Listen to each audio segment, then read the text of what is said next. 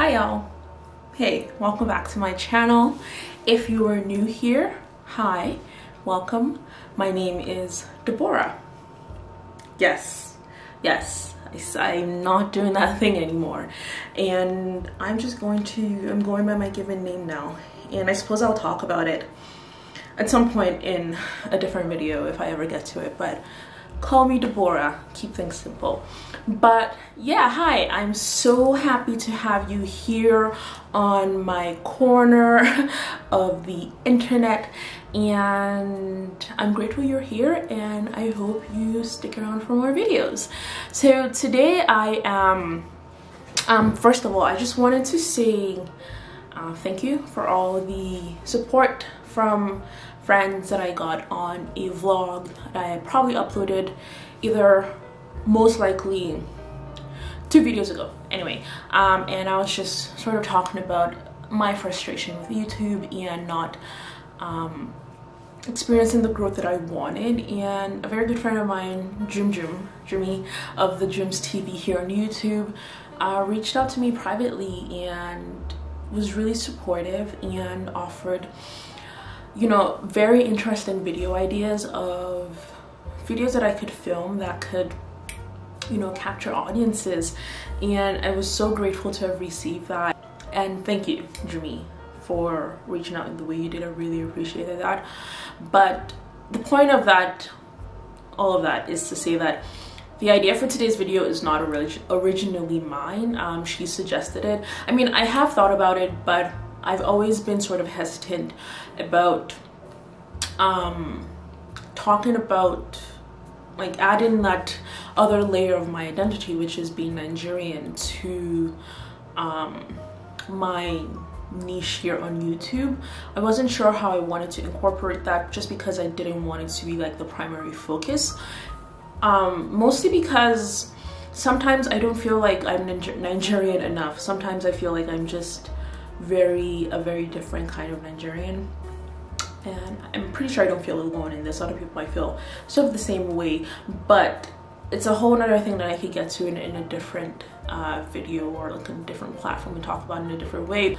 Yeah, so by the title of this video, I am going to be talking about all of the things that I've learned as a Nigerian who has lived in Canada for over 9 years now, kind of going on 10 years, and just sort of the takeaways, the learnings, the big things, the little things. But without further ado, let's just get into it.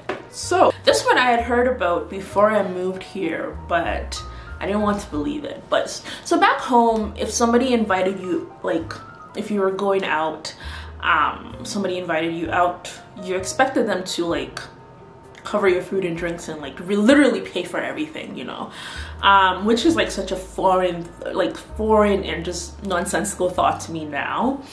But here, like, if somebody invites you out, you better come with your wallet, come with your debit card, come with your credit card, and cut your coat according to your size, or according to your cloth, I suppose.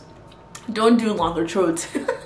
Because you will pay for your food, your drinks, you pay for anything that has to, like, whatever you consume, right? So just because someone has extended you a social invitation does not mean that they are responsible for taking care of you at said invitation. And I think that's absolutely fair. Like, people, like, living here is expensive. You can't be expecting like people to like pay for your shit all the time. Like, that's ridiculous. And I mean, like, in any country, any situation, I think you should go out with the expectation of covering what you're going to eat or drink, and just being able to take care of yourself and sustain yourself that way. I mean, there are obvious exceptions. I've gone out on like dates, for instance, where the other party covered food and drinks, and I was very happy for them to do that. But I don't go out with the expectation that that's what they're going to do. I go out, I have my own money, I look at the menu very carefully. I don't order more than I can pay for, because I don't want to be washing dishes at the end of the night. But that's definitely something that's different here. You're expected to take care of yourself, cover your meals when you go out. Cover your meals, your whatever it is, this is the situation when you go out, and you can't let that burden fall onto somebody else, and I think that's absolutely sensible.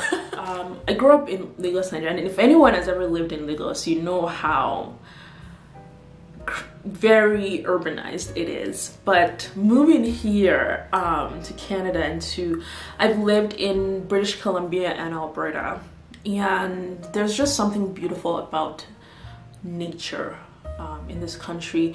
One thing that I think white people, or maybe North Americans, let's just say white people, sort of know how to do is really preserve nature and recognize, I'm not saying they're perfect at this, because let's not even get into that, but they do really recognize the importance of nature and preserving it as much as they can in terms of like national parks, provincial parks, and it's just gorgeous. I mean, I uploaded a vlog, like, so my family lives a couple hours away from me, and on the drive there, I'm just always in awe of like the mountain range and just how gorgeous it is. And I've learned like to really come to appreciate that, because back in Nigeria, that was not in my immediate surrounding, and it's not because those were absent. In Nigeria, there's like lots of jungle and forest and mountains there, but I just never got the chance to really live in areas like that. I suppose you can learn that lesson anywhere, but for my particular case, I learned that lesson, the beauty in nature, when I moved here. And then another thing that I've learned, and I think I started thinking about this probably before I came to Nigeria. I also consider myself something of a feminist. I don't go around announcing that. But one thing that I realized is that although Canada or North America or European countries or wherever paint themselves as, you know, sort of progressive in terms of gender equality and all of that, I feel like both countries, I can't speak for any other country, but I feel like both countries, so Nigeria and Canada, still sort of have the same gender norms and / or expectations that are really unfair to women, that expects women to, you know, bear children, be, you know, caregivers, home stewardesses, you know, to be caregivers, be the ones taking care of the children, working as well. You have that added layer in this country, and also just being the one to take care of the home and the family and all that, while the man really just has maybe a couple functions in the household.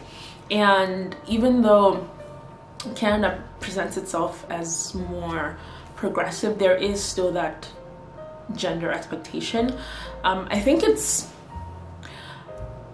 certainly worse in Nigeria, but it's like those gender norms, they just only present themselves in a slightly different way in this country, just based on, you know, differences in culture, but they still definitely exist here as well. So just because you're moving to Obodo does not mean that things are that much different gender-wise. And then another thing that I've learned, or that this country has encouraged me to do, is to be more of an open-minded thinker. And I feel like that may also be because I went to university in this country. In university, you're really encouraged to think outside of the box. You're encouraged to, well, I found that university really encouraged me to challenge conventional norms, or challenge the way that I thought about or related with conventional norms and ideals, and just sort of be open to seeing things a little more differently. And I think that's why I've been able to, I think that's why my values have sort of shifted away from the average Nigerian direction. I don't think it's shifted in a bad way. I still think I'm a good person. I still think I'm contributing to society. Just, you know, I don't think it's wrong to have different values from others. But for sure, one thing that living in Canada has encouraged, and I've learned from living in Canada, is just, you know, really the need to be open, to be open to other ideas, to be open to like other people's way of living. You know, you don't have to necessarily accept them, because you will see a lot of people living in ways that contravene what you're used to or what you think is normal, but that doesn't mean it's wrong. And I've had to really unlearn the notion that anybody that does something differently from me is doing something wrong. And I think, unfortunately, that's definitely something that I brought with me from Nigeria, is to just judge people that are different from me. And I've learned that doesn't help anybody, so don't do it. And finally, I think very important, is that anybody can succeed in this country.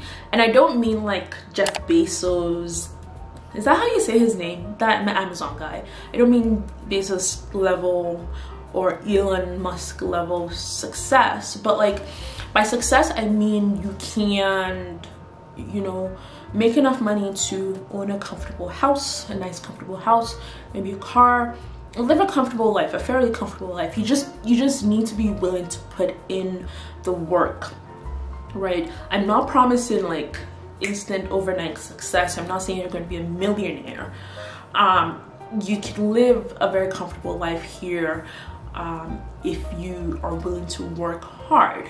But that is not the case in Nigeria. Because why? Corruption.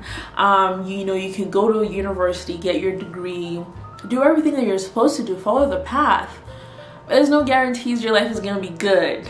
You know, no matter how hard you work or how hard you worked, just because of the systemic corruption and other issues plaguing my country, Nigeria. So but let's circle back to Canada for a little bit. So I know I said that, you know, if you work hard and you're really willing to, you know, tighten up your boots and do the hard work, you can succeed here. While that is true, I'm not going to say that there are absolutely no systemic issues in this country as well that may prevent you from, you know, living sort of a good life. I'm talking about like indigenous people and just all of the crap that they're still putting up with, and internalized racism still exists.